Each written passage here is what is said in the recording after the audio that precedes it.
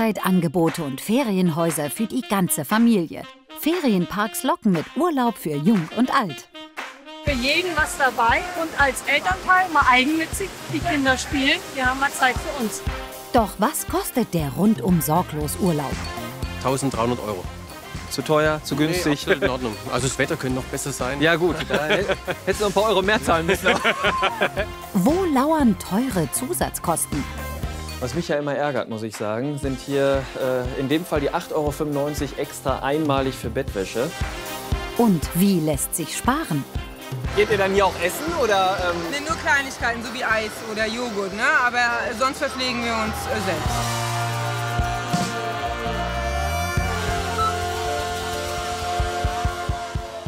Ein niederländisches Konzept hält auch mehr und mehr Einzug bei uns in Deutschland. Wir Deutschen lieben Ferienparks und deshalb schaue ich mir zwei völlig unterschiedliche Ferienparks jetzt mal genauer an. Dabei möchte ich herausfinden, was kostet die Übernachtung, was kosten Zusatzleistungen und vor allem auch, was macht den Reiz dieser Urlaubsform aus. Das finden wir jetzt raus in Ausgerechnet Ferienparks.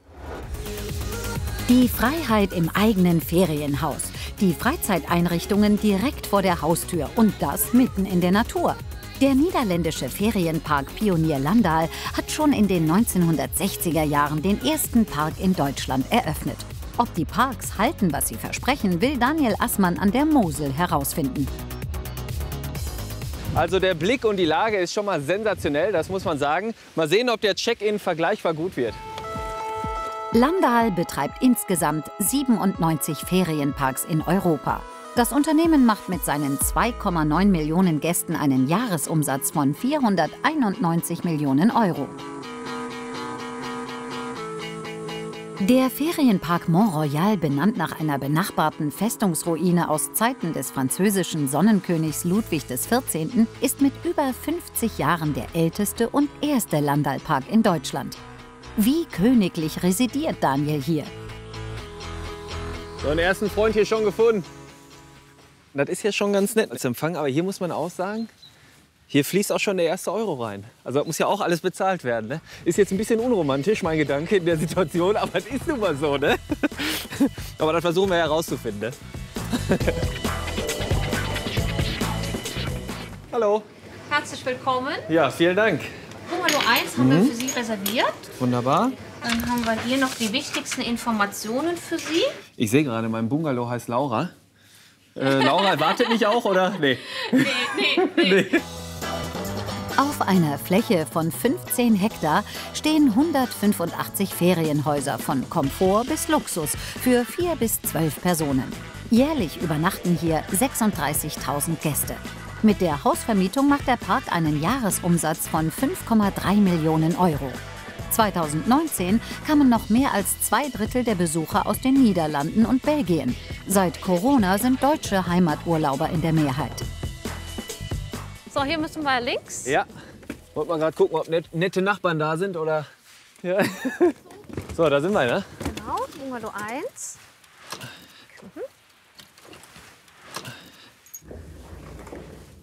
Schön. Dann haben wir die Küche, Kamin. Okay. Wird gern top. genutzt zum Herbst hin, Schön. Winter.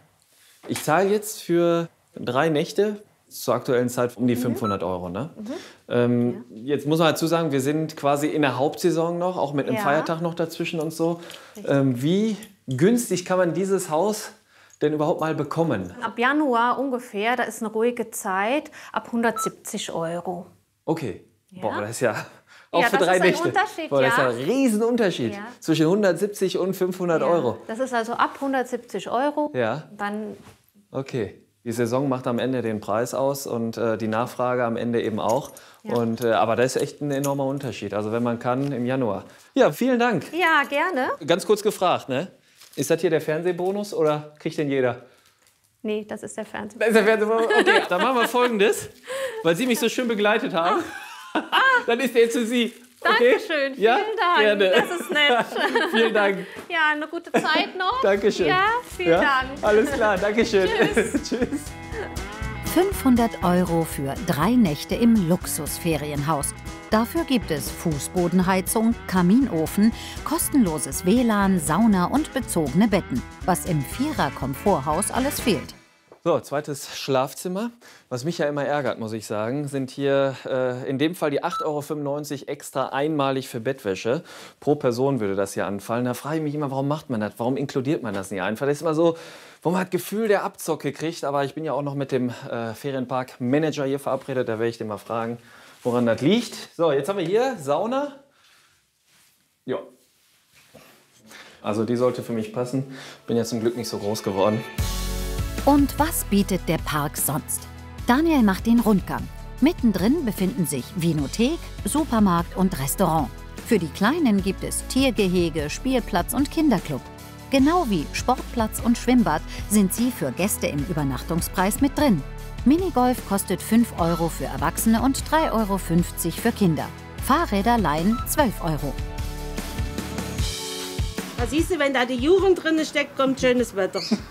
Ab da? Wunderbar. Schön. So, ihr seid ja auch in der Unterkunft, oder? Klar. Ja? Schon eine Woche. Eine Woche lang? Ja. Okay. Und nutzt ihr häufiger Ferienparks, oder? Also wir das erste Mal. Aber wir haben es öfters schon gemacht. Ja, aber das ist ja spannend zu erfahren. Erste Mal Ferienpark, wie ist es? Schön. Ja? Schön, Was sind so ja. die Vorteile? Man kann tun und lassen, was man will. Man ist nicht gezwungen, zu Zeiten essen zu gehen, wann das vorgegeben ist. Man hat Urlaub und man hat seine... Ja, Man kann ausspannen. schön. Wenn man den richtigen Bungalow erwischt, hat man so eine Sauna drin, Ja? ein Solarium drin und einen Top-Ausblick auf die Moselschleife. Ja, mehr geht ja nicht, oder? Ja, geht nicht. Das Angebot lockt vor allem Familien in den Park. So, hier sieht man schon, warum der Ferienpark gebucht wurde, ne? Absolut. Ja, Nicht nur für die Kinder, auch für die Erwachsenen. richtig, so muss das sein. Cool, wo kommt ihr her? Wir kommen aus Recklinghausen. Ach, Recklinghausen. Aber Ja, ich top. bin Kölner, noch besser. Ja, also Köln, Recklinghausen und ich sehe hier ganz viel. Seid ihr untereinander befreundet oder was? Und habt ihr Das euch ist die gesamte Familie. Wir kommen eigentlich aus Stuttgart. Ah ja, Und das ist immer hier so der Mittelpunkt, wo wir uns dann alle treffen. Und mein Vater hat heute 75. Geburtstag. ah cool. Und dann haben wir gesagt, dann kommen wir mit der ganzen Familie zusammen Schön. und feiern ein bisschen. Und warum habt ihr euch für einen Ferienpark entschieden? Hast du das Erstmals- Foto im Internet gesehen und hast gesagt, da musst du unbedingt drauf, ne? Absolut. Nee, als erstes, wir lieben die Mosel. Wir trinken alle sehr gern Wein und die Region ist einfach wunderschön. Ja. Und wir waren schon oft hier und es gibt wenig Möglichkeiten, wo man wirklich mit 12 Personen dann auch übernachten kann. Ja. Und da ist natürlich hier wunderbar. Ist das für dich denn hier so ein klassischer Ferienpark, so wie du ihn auch vielleicht schon mal erlebt hast? Oder? Hier hat man deutlich mehr Möglichkeiten. Also es ist nicht so wie jetzt auch am Beispiel in den Centerparks, wo man mehr oder weniger außen sein Auto abgibt und dann die ganze Zeit im Park dann lebt. Hier hat man vor allem jetzt erstmal die Übernachtung und kann dann gewisse Services dann auch hier mit nutzen. Ja. Und wir sind jetzt eher von der Familie, dass wir halt dann doch auch viel unternehmen wollen, auch ein bisschen flexibel sein wollen. Und deswegen haben wir uns auch dafür entschieden. Ja. Ist der denn dadurch dann auch einen Tacken günstiger als beispielsweise in Centerparks, wo drumherum noch viel mehr, sage ich jetzt mal, an der Erlebniswelt so aufgebaut wurde? Ja, klar. Was zahlt ihr jetzt? Wo seid ihr? Wie lange Wir haben bleibt hier ihr? jetzt eine 12 Betten Übernachtung und wir sind jetzt 4 Nächte hier Ja. und zahlen 1.300 €. 1300, 4 Nächte, aber für 12 Personen. Für 12 Personen, Okay. Ja. Und von deinem Gefühl her gerechtfertigt oder zu teuer, zu Nee, günstig? absolut in Ordnung. Also das Wetter könnte noch besser sein. Ja gut, da hättest du noch ein paar Euro mehr zahlen müssen. Das Konzept aus individuellem Ferienhaus und Freizeitangeboten kommt bei den Besuchern an. Doch was kommt an Extrakosten noch dazu? Daniel auf Hausbesuch bei den Ferienpark Neulingen. Auch schon älter. Da sind wir wieder. Wir sind doch schon älter. Wir Dürfen haben nicht feucht übergewischt. Dürfen wir mal reinkommen? Ja, klar. Ja? Okay. Ist zwar schon Aufbruchstimmung, so wenn wir morgen nach Hause fahren. Moin. Ja, Moment. Boah, habt ihr einen Ausblick hier? Das ist ja der Knaller. Guck dir das an. Ja. Weil wir es uns verdient haben. Ja, genau so sehe ich das nämlich auch. Und hier sehe ich schon, ihr macht auf Selbstverpflegung, ja? Ja, ja. Das habt ihr von zu Hause Die mitgebracht? haben wir von zu Hause mitgebracht. Ich meine, das ist ja auch super, ne? Ihr habt ja eine kleine Küche auch und so, ne? Dann könnt ihr hier euch selbst verpflegen. Habt ihr so auch mal durchgerechnet, was ihr wohl so an Extrakosten braucht? Ungefähr 200. Nochmal extra pro Person? Also auch für Essen, Trinken. Ja, ja. Also nicht Essen, nicht für hier, sondern wenn du rausgehst, Essen. Ja. Gaststätte. Okay. Ich sage so, das Preis-Leistungs-Verhältnis ist eben halt, weil es ein Ferienpark ist. Dementsprechend zahlst du auch ein bisschen mehr. Ja. Fährst du noch ein Stück eben runter nach Kröv, dann hast du auch dementsprechend andere Preise. Ja, okay. Also das merkt man schon. Dadurch, dass man hier so gebunden ist und das eben direkt vor der Haustür hat, ist man muss man ein paar Euro mehr in Kauf nehmen. Ja, ich sag mal, die lassen sich das bezahlen. Du kommst am ersten Tag an, hast keine Lust mehr runterzufahren. Du bist eben hier oben am Berg und dementsprechend nimmst du es auch. Ja, okay. Ist das deutlich teurer so vom Empfinden her? Oder wie war's? Sagen wir so, die Portion ist etwas kleiner. Der Preis dafür der Preis ist etwas höher. Ja, okay, verstehe. Ja. Okay, gut. Aber das ist ja dann auch ein guter Hinweis, guter Tipp, ne, dass man dann eben, wenn man nur einmal den Berg runterfährt, dass man dann schon irgendwie für deutlich günstigeres Geld ein bisschen mehr sogar essen kann. Okay, alles klar. Macht's gut. Ciao. Tschüss. Den Tag an der Mosel beendet Daniel ganz entspannt in seinem Ferienhaus. So, jetzt habe ich mir hier noch gemütlich die Sauna angeworfen. Mal gucken, wie viel Grad waren.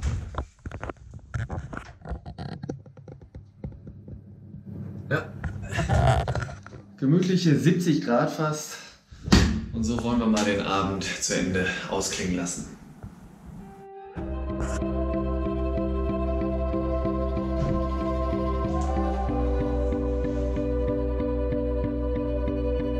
Gute Nacht, Daniel. Bis morgen.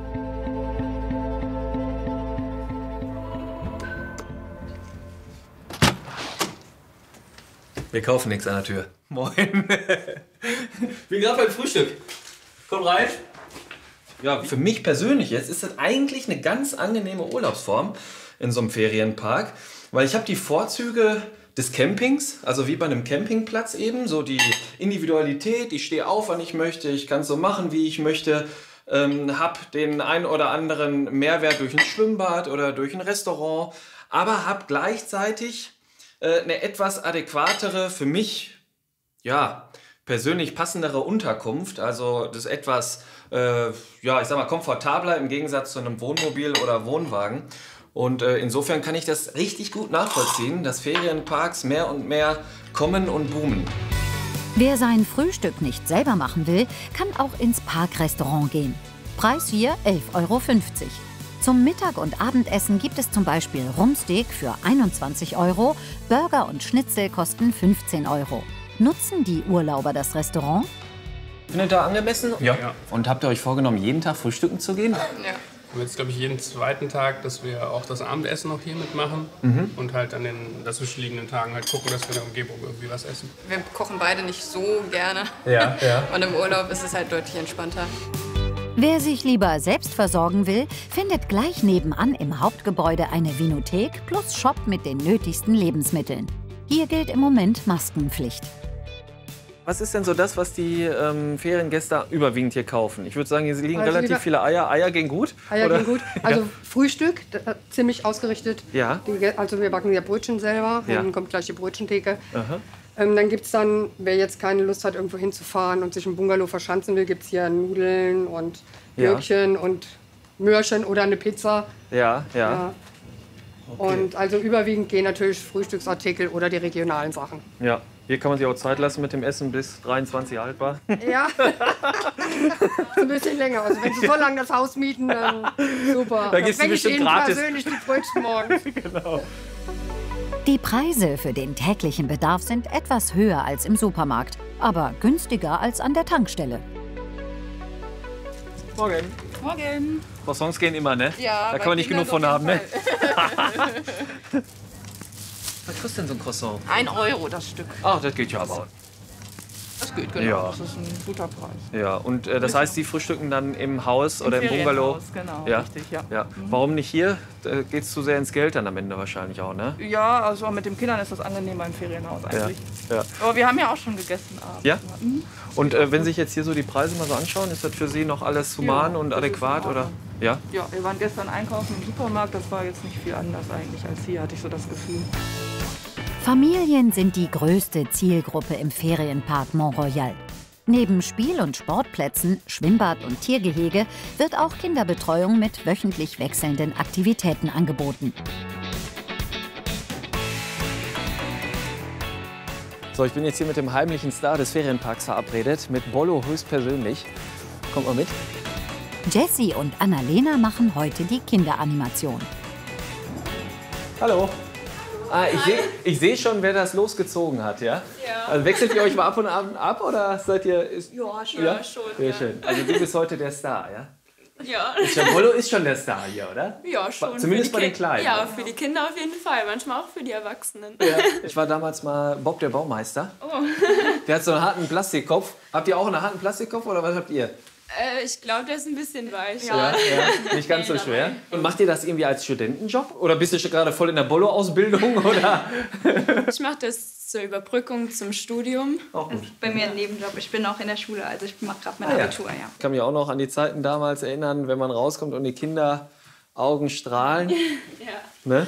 Das stimmt. Wenn man Fotos mit euch und so macht, ist alles kostenlos. Ne? Muss man jetzt nicht irgendwie extra was zahlen oder so. Ne? Nein. Und hier findet auch noch sehr viel mehr statt. Was macht ihr hier alles? Ja, wir basteln, wir malen hier. Oder da vorne stehen auch viele Sachen, die die Kinder bauen können. Vogelhäuschen haben wir ja heute auch gebaut mit den Kindern. Ja. Und am besten so viel Glitzer wie möglich. Ja, Glitzer geht immer, ne? Das sieht man ja auch auf dem Boden. Ja, schön. Und merkt ihr denn an den Eltern, die ihre Kinder vorbeibringen oder vielleicht auch mit den Kindern gemeinsam hier basteln, dass das für die Eltern auch ein Grund ist, in so einen Ferienpark zu kommen, weil die Kinder auch mal eine gewisse Zeit lang bespaßt werden können und man sich auch als Elternteil zurückziehen kann, ein bisschen den Urlaub auch noch mal anders genießen kann? Oder merkt man das, dass es auch so ein Grund ist? Ja, ich denke schon, weil ja, in den meisten Hotels vielleicht ist das Animationsprogramm vielleicht nicht so vorhanden und die Kinder freuen sich schon extrem, irgendwie was zu basteln Die oder Eltern zu auch, malen oder die so. dann Ja. Kaffee trinken können in der Zeit, Ja, dann mal ihre Ruhe haben. Genau. Ja. Showtime.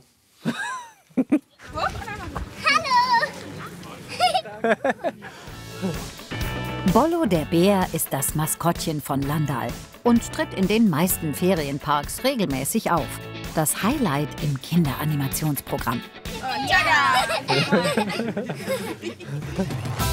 Für Daniel geht's mit dem Rad weiter. Das können Gäste im Park mieten. Auf seiner Runde mit Parkmanager Robert Jobczyk will Daniel wissen, wie der Park sich finanziert. Wenn ich jetzt vergleiche, Fahrrad 12 €, Bettwäsche 9, finde ich das Fahrrad recht günstig. Woran liegt das? Ich habe mich gerade gefragt in meinem Haus, da seid ihr nicht die Einzigen. Da muss man natürlich auch fairerweise dazu sagen. Aber warum wird eine Bettwäsche immer noch mal extra als Preis mit angegeben, dass man zusätzlich zahlen muss? Wieso wird das nicht einfach inkludiert? Ja, natürlich gute Frage. Wir sind dabei, auch bestimmte Prozesse zu überschauen. Was kann man ändern? Aber tatsächlich hatten wir in den letzten Jahren die Tradition, dass wir die Bettwäsche also als extra belasten. Ja. Ist tatsächlich bei Landal ein Standard, sodass wir das eben auch hier haben. So kann man noch mal so ein bisschen, wie man das ja von Flugreisen auch kennt, noch mal so ein bisschen so ein paar Euro extra generieren. Das ist nicht der Fall. Das ist jetzt bei uns keine Kalkulation, die wir fest mit hineinbauen. Ja. Für uns ist die Vermietung der Häuser das, was unser Hauptanteil, den größten Anteil ausmacht. In den 1960er Jahren sah es im Ferienpark noch so aus. Gäste waren hauptsächlich Niederländer. Im Laufe der Zeit wurden die Häuser modernisiert und der Park erweitert. Vor 2 Jahren entstanden energiearme Häuser, die mit ihren Photovoltaikanlagen auch die Energie für Schwimmbad und Hauptgebäude einspeisen. Wie viel habt ihr an Kosten jährlich, die ihr investieren müsst, kann man halt grob sagen, damit der Park überhaupt so, ich sage jetzt erstmal, in seiner Kernfunktion laufen kann? Jetzt nicht so Sonderinvestitionen, wie dass man komplett neue Häuser baut, aber so jährliche Investitionen, dass man überhaupt dem Gast dahingehend gerecht werden kann. Das sind schon hohe Summen, die wir da jährlich einplanen für jeden einzelnen Park, um eben Sportplatz wieder auf den neuesten Stand der Dinge zu bringen. Oder eben auch das Restaurant. Also wir sprechen da schon über Zehntausende bis 100.000 Euro. Solche Investitionen gehen dann in die Millionen. Ja. Solche ganze Siedlungen aufzubauen mit neuen, modernen Häusern. Das Personal macht mit 820.000 Euro fast 1/3 der jährlichen Gesamtkosten aus. 10% fließen in die Instandsetzung von Häusern und Infrastruktur. Der Rest in Betriebskosten wie Produkteinkauf und Energie. Wer mit einer vierköpfigen Familie hier Urlaub machen will, zahlt je nach Kategorie für 7 Nächte im Herbst zwischen 600 und 1200 Euro. Deutlich günstiger wird's in der Nebensaison, wo die Unterkunft bis zu 65% weniger kosten kann. Von der Mosel geht's für Daniel nun nach Brandenburg. Rund 1 Stunde südlich von Berlin steht mitten im Nichts ein Ferienpark mit völlig anderem Konzept. Hier hinter mir sehen Sie eine der größten freitragenden Hallen der Welt auf 66.000 Quadratmetern. Und in ihr befindet sich ein Ferienpark der Superlative. Ich checke jetzt ein in Europas größte tropische Ferienwelt. In der beheizten ehemaligen Luftschiffhalle befindet sich eine Badewelt mit der Größe von 9 Fußballfeldern. 6.000 Besucher kommen täglich. Tageseintritt für Erwachsene 46 Euro. Daniel hat sich als Übernachtungsgast eingebucht für 220 Euro. Alles, was noch obendrauf kommt, wird auf diesen bargeldlosen Chip gebucht und am Ende des Aufenthalts abgerechnet. So, erster Eindruck. Das ist echt riesig. An die Luft muss man sich erst mal gewöhnen, wie ich finde. Es wirkt so ein bisschen für mich, muss ich sagen, wie auf einem Kreuzfahrtschiff irgendwie. So ein bisschen. Also das hat natürlich nicht ganz so viel damit zu tun, aber irgendwie, man ist in so einer eigenen Welt auf einmal drin mit ganz vielen Menschen. Also wir sind hier und ich muss hier hoch. Müsste eigentlich in die Richtung sein.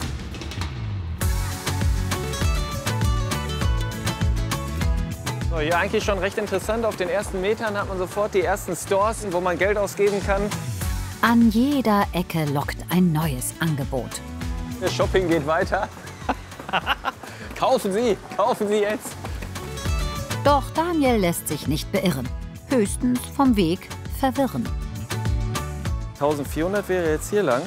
Wo bin ich denn jetzt hier? Hier ist der Ballon, den sieht man da. Ich würde sagen, da hoch. Also sieht man, wie groß das ist, ne? Minigolf kannst du hier ausspielen, 5 Euro pro Person. Hier auch wieder nächstes Angebot.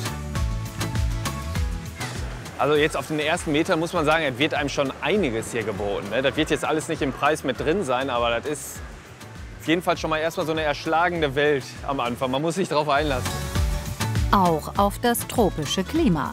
Draußen 13,5 Grad, drinnen 28 Grad und 74% Luftfeuchtigkeit. Da sind wir. So, das erste Gefühl, deutlicher Temperaturunterschied. Klimaanlage hier im Zimmer.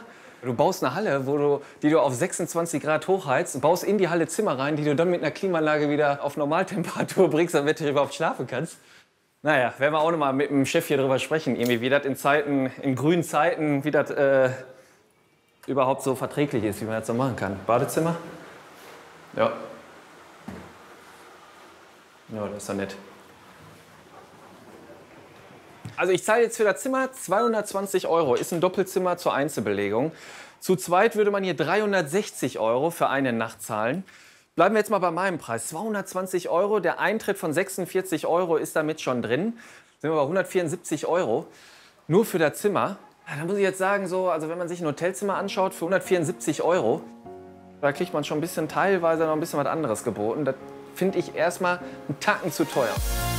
Dafür ist Daniel schnell am beheizten Sandstrand mit Palmen und im 30 Grad warmen Pool. Als Übernachtungsgast darf er hier 24 Stunden schwimmen.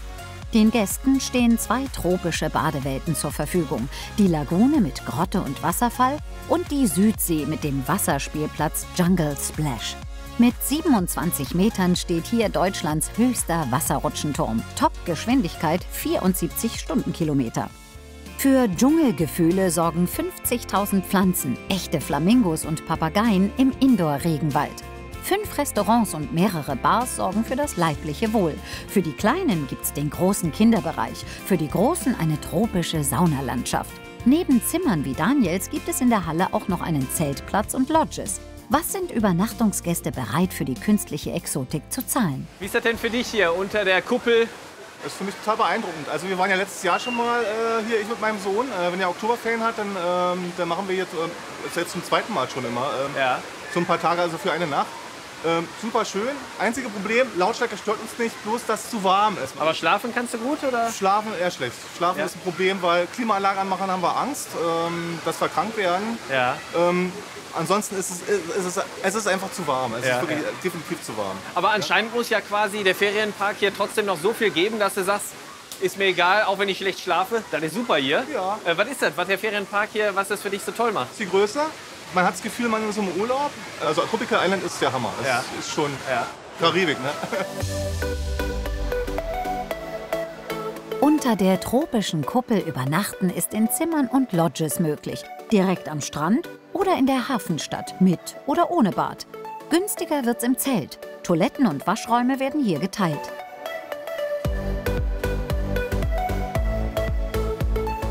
Das stelle ich mir natürlich auch gerade hier interessant vor, wenn du hier in so einem Zelt schläfst, bei 26 Grad. Hier ist nichts mit Klimaanlage.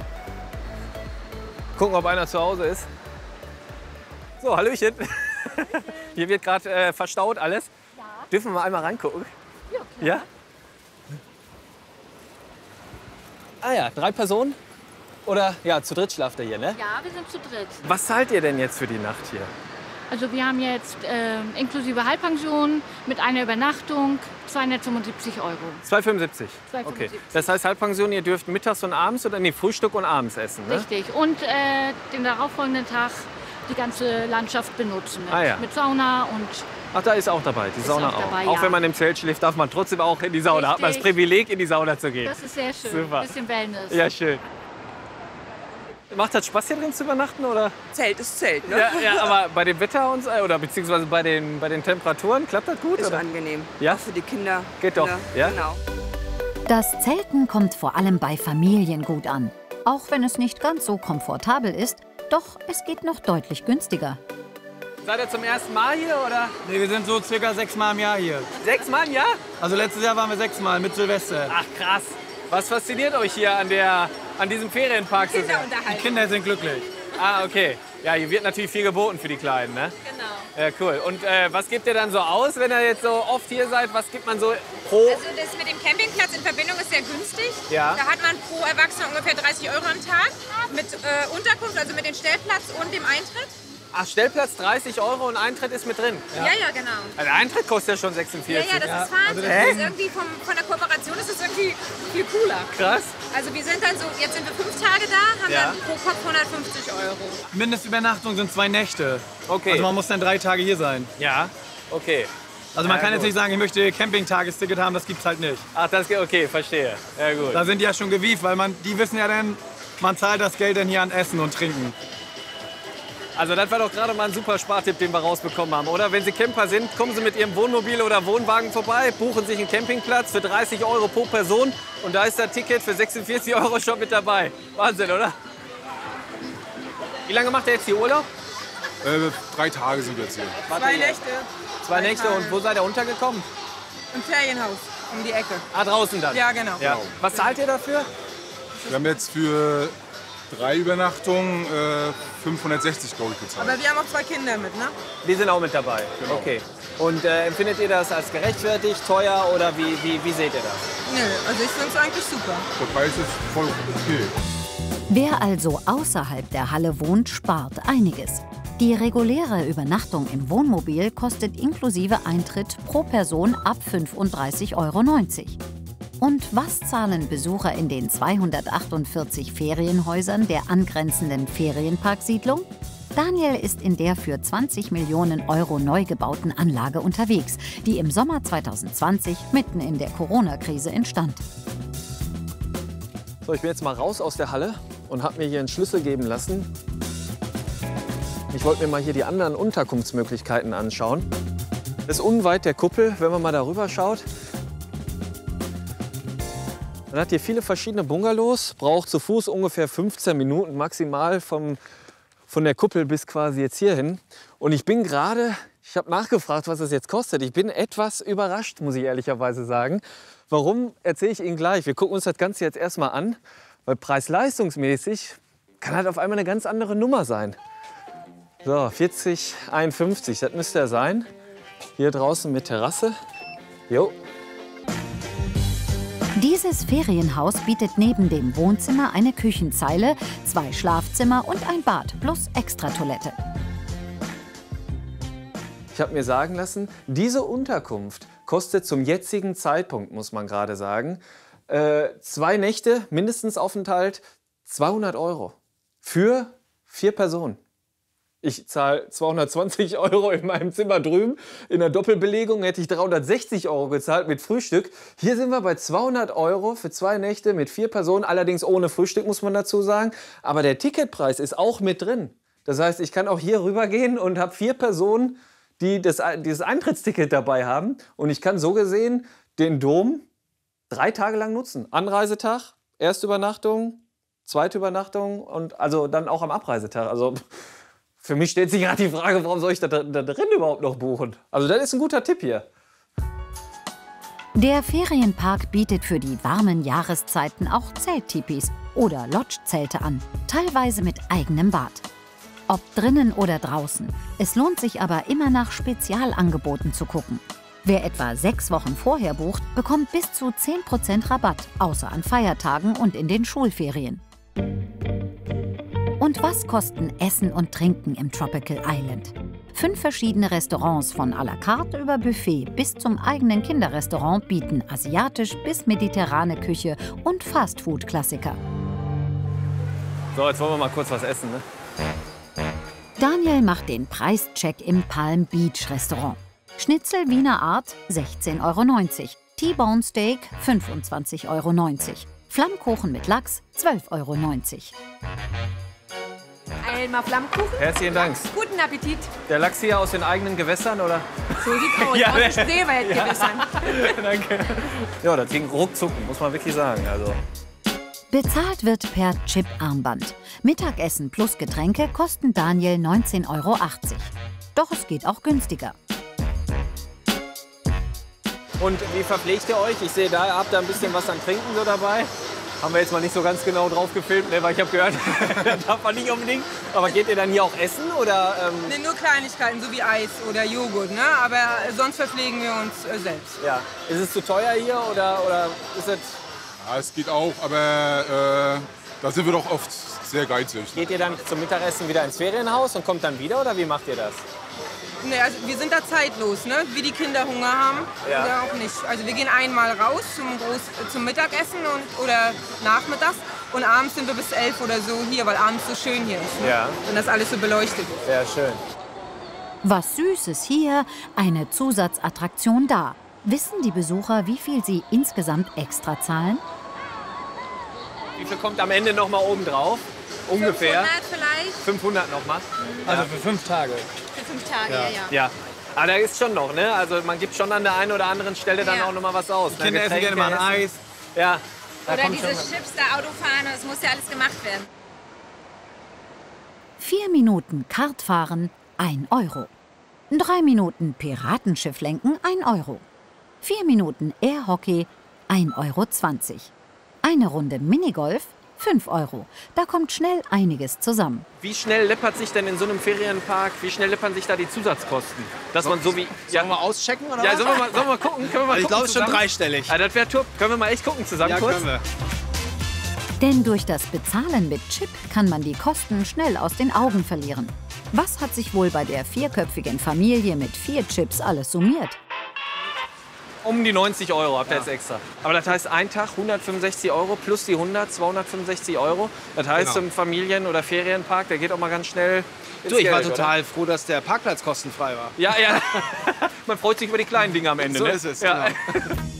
Neben den Zusatzattraktionen für die Kleinen gibt es auch für Erwachsene noch extra Angebote. Zum Beispiel im Außenbereich Amazonia. Auf 35.000 Quadratmeter Gesamtfläche können die Gäste in 2 Pools bei 31 Grad Wassertemperatur planschen oder sich im 250 Meter langen Strömungskanal treiben lassen.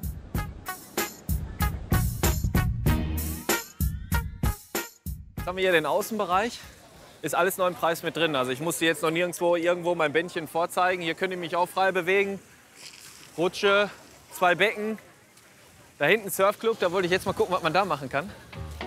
Wahrscheinlich surfen, Daniel. Auf einer künstlichen Welle können Anfänger hier surfen üben und Profis Wellen reiten. Für 12,50 € pro halbe Stunde gibt es Surfbrett, Neoprenanzug und Hilfe vom Trainer. Daniel will es wagen. Hier ist heitere Stimmung, ja? Ja, wartet mal, bis ich das mache. So. Müssen wir dann auch jubeln? Ja, gerne. Immer applaudieren. Was fasziniert euch denn an dieser Art von Ferienpark? Ich meine, das ist ja ein besonderer Ferienpark eigentlich, ne? Was ist so das Faszinierende? Für jeden was dabei und als Elternteil mal eigennützig die Kinder spielen. Wir haben mal Zeit für uns. Kommt man am Ende, weil das ja so schön einfach ist, kommt man am Ende mit mehr Geld raus, als man vielleicht am Anfang mal dachte oder geplant hat? Erzähl mal. Ja, okay, ich bin mal gespannt. Ja, erzähl mal. Erster Tag. War das Armband leer? Schön, dass wir das noch mal klären konnten, bevor ich jetzt mir das Genick breche. Denn ganz so einfach, wie es aussieht, ist es wohl nicht. Ist spaßig. Ja? Ja, und man schluckt schön viel Wasser. Also Wasser ist im Preis inklusive, ja? Ja, sozusagen. Es geht aber auch ganz elegant. Schon ein bisschen aufgeregt, muss ich sagen. So, ab in die Fluten und immer schön Haltung bewahren.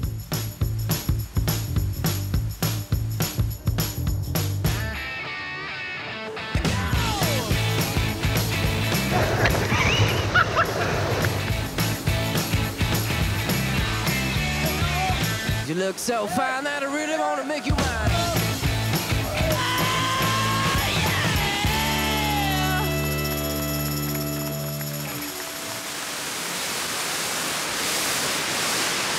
Also Baby, aber das macht schon Spaß, aber mega anstrengend. Aber anstrengend. Sah gut aus, oder? Ob der Spaß sich für den Park rechnet, will Daniel von Wellness- und Spa-Manager Bernd Schleif wissen. Wie viele Tickets verkauft ihr hier von im Jahr? Ich meine, das ist ja eine Extra-Attraktion, die ist jetzt im Preis nicht mit drin. Genau. Also pro Saison, wir starten hier im Osterzeitraum, also Mitte April meistens, bis jetzt. Jetzt läuft die Saison aus. Gut 3.000 Tickets. Um die 3.000? Um die 3.000. Ja. Also kann man am Ende des Jahres sagen, nochmal so 37.500 € hat man damit in der Kasse. Genau.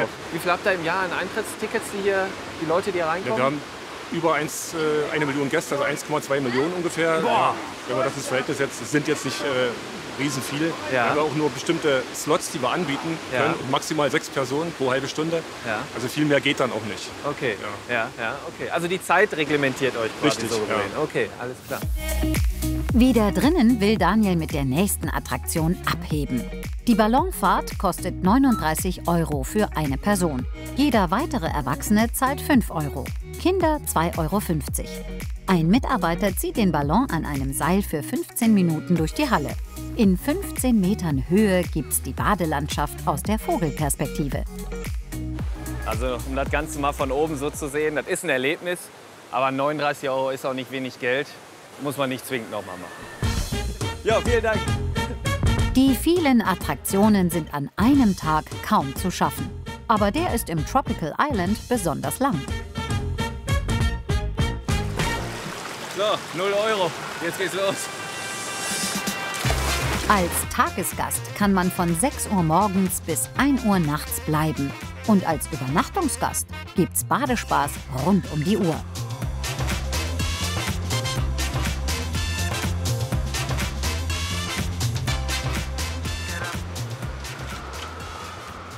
Moin. Also ich sag mal so, die Nacht war durchwachsen.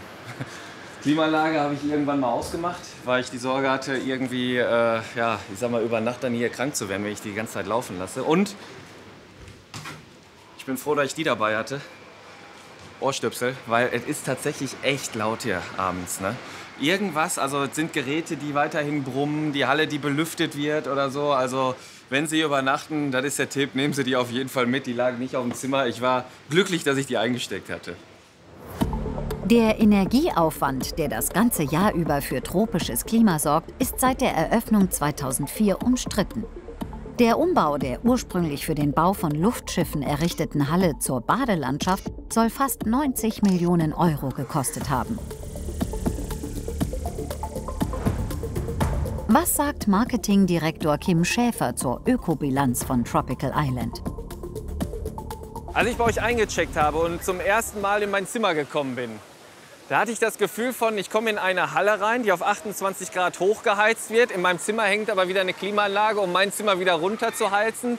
Die Frage drängt sich natürlich auch in Zeiten von Nachhaltigkeit und dem grünen Gedanken, wie lässt sich quasi dieses Konstrukt rechtfertigen in einer Zeit, in der wir ja gerade auch leben? Also auf den ersten Blick mag das so erscheinen, oh Gottes Willen, ich habe hier eine riesen Halle mit einem riesen Luftvolumen. Das entsprechend aufzuheizen, das kostet doch abersinnige Millionen. Dem ist nicht so. Wir haben ein sehr ausgeklügeltes Prinzip, wie hier innen drin geheizt wird. Wir haben zudem mal einen CO2-Footprint genommen von unserem Haus und den verglichen mal, wie sieht das aus, wenn du hierher kommst für 1 oder 2 oder 3 Tage oder wenn ich mich für einen Kurzurlaub in den Flieger setze und nach Mallorca oder Ibiza fliege. Sobald das Flugzeug ins Spiel kommt, sind wir haushoch überlegen. Aber würdest du dann schlussendlich sagen, du kannst dir mit einem richtig guten, grünen Gewissen Urlaub machen? Jetzt schon? Ich kann hier mit einem guten Gewissen Urlaub machen, ja. Grünen Gewissen? Mit einem guten grünen Gewissen. Zahlen zur Energiebilanz gibt Tropical Island nicht raus. Kritiker bemängeln, dass viele Gäste auch extra mit dem Auto oder Flugzeug aus dem benachbarten Polen und Tschechien anreisen. Drumherum sieht man ja auch, da sind Restaurants gebaut worden, man hat Zusatzangebote für Kinder, die teilweise natürlich auch extra bezahlt werden müssen. Wie wichtig sind denn zu dem Tagesticketpreis oder auch zu dem Übernachtungspreis diese Einnahmen auch noch für euch? Jetzt muss ich mal eins korrigieren. Also die teilweise extra bezahlt werden müssen, ist grundsätzlich nicht so. Die Rutschen sind frei. Was ist denn mit den Autos, wenn ich die Kinder ins Auto setze? Das sind andere Punkte, das sind Kleinigkeiten, die man aber auch macht, um die Nachfrage zu regeln. Diese Einnahmen sind aber auch gering, es kosten Euro, glaube ich, oder Euro 20 mittlerweile. Einnahmen aus F&B-Bereich, also aus den Restaurationen, es macht schon einen großen Teil aus. Das sind roundabout 15-20% unserer Einnahmen. Ja. Klar braucht man das in der Summe auch, damit sich das Ganze hier rechnet. Ja, okay. Aber ich sag mal, die Welle, die habe ich ja auch noch mal extra bezahlen müssen. Geht es auch so ein bisschen dahin, dass man auch gucken muss, ja, wir müssen auch links und rechts ein bisschen was extra verdienen und irgendwie, ja, um den Umsatz dahingehend steigern zu können, oder? Wir sind ein wirtschaftlich getriebenes Unternehmen, also wir wären blöd, wenn wir das nicht machen. Tatsächlich wird rund 1/3 des Umsatzes mit Merchandising, Essen und Trinken gemacht. Gut 2/3 bringen Übernachtungs- und Eintrittsgelder. 546 festangestellte Mitarbeiter erwirtschaften im Tropical Island einen Jahresumsatz von 70 Millionen Euro. Zeit für Daniels Endabrechnung. Was kommt zur Übernachtung inklusive Eintritt noch obendrauf? Da haben wir es. 118,70 € nochmal extra. Boah, das ist schon nicht ohne, ne? Ich bin jetzt 1,5 Tage ungefähr hier, also knapp 2, sagen wir mal. 2-mal Mittagessen, einmal Abendessen, Cocktail war dabei, eine Ballonfahrt, bisschen Getränke hier und da. Wenn ich mir jetzt vorstelle, ich bin nicht alleine hier, sondern mit der 4-köpfigen Familie. Also da muss man schon am Ende sagen, das ist kein günstiges Vergnügen hier. Vom exotischen Badespaß bis zum Natururlaub mit Kinderanimation. Für ihr Geld bekommen Ferienparkurlauber jede Menge geboten. Das kommt besonders bei Familien gut an, die sich um Freizeitprogramm und Essen keine Gedanken machen müssen. Weil wir es uns verdient haben. Ja, genau so sehe ich das nämlich auch. Das Rundum-sorglos-Paket lassen sich die Parks gut bezahlen. Doch die meisten Gäste greifen gern tief in die Tasche, damit die ganze Familie glücklich ist. Die Kinder essen gerne mal ein Eis. Ja. Oder diese Chips da Autofahren, es muss ja alles gemacht werden. Wer sparen will, kommt am besten in der Nebensaison und verpflegt sich selbst. Ich habe festgestellt, Ferienparks sind ein super Konzept für den Familienurlaub, weil sie eben das Rundum-sorglos-Paket bieten. Dieses kann aber auch recht schnell teuer werden, vor allem dann, wenn wir uns nicht selbst verpflegen, da die Betreiber sich dann unsere Bequemlichkeit sehr gut bezahlen lassen. Letztendlich kann ich den Reiz dieser Urlaubsform aber sehr gut nachvollziehen, denn, wie heißt es so schön, sind unsere Kinder glücklich, sind doch auch wir Eltern glücklich. Vielen Dank fürs Zuschauen. Welches Reiseziel würden Sie gerne mal in unserem Kanal sehen? Schreiben Sie das einfach mal in die Kommentare. Und damit Sie kein Video verpassen, abonnieren Sie unseren YouTube-Channel und aktivieren Sie die Glocke. Dann bekommen Sie nämlich immer eine Nachricht, wenn wir ein neues Video gepostet haben. Vielen Dank fürs Zuschauen.